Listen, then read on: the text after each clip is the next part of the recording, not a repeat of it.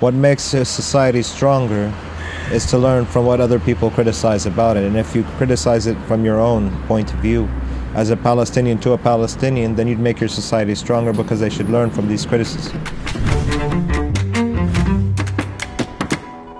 I criticize what I see is wrong on both communities. I personally want to end the occupation. I don't want this. This is very dehumanizing. Inon and I, an Israeli Jew, a Palestinian Arab, have started to make a change for the Palestinian and the Israeli people together. This conflict has been going on too long, and the belief stayed the same. That's why it's important to question what's going on inside the society.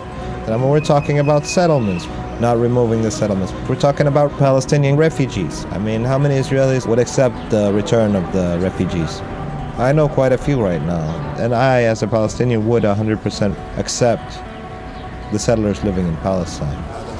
حق العودة هذا حق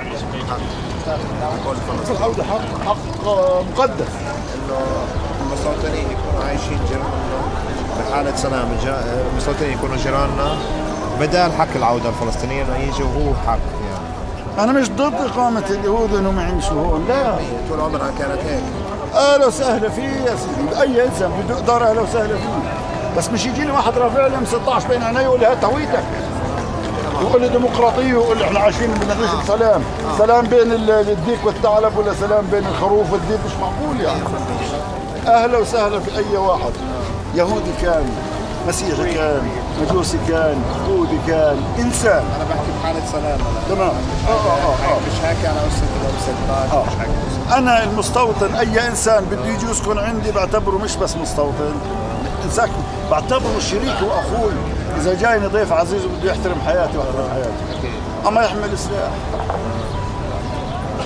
لأنه السلاح بيستفز. أكيد. Palestinians and Arabs living abroad think what we do is traitorous.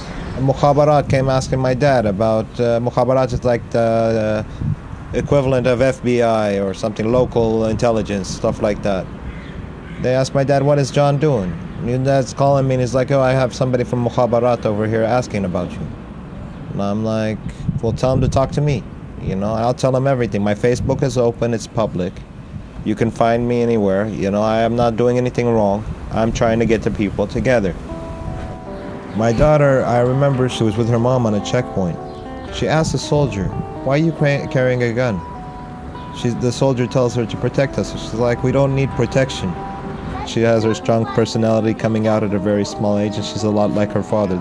And her love to me opens my eyes and makes me do what I do. It's for her not to see what I saw in my past, living here. You know, people with guns. I think that's not a sight for anybody.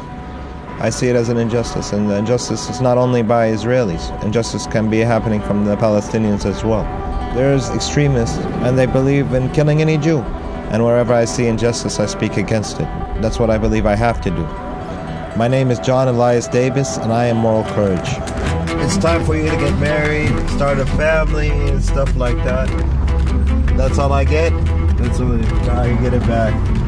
Nah, you think it's basically time, John wants to put me in prison, so he will feel, so I will feel what he feels. Yeah, so you can feel the feeling of occupation, man. Yeah.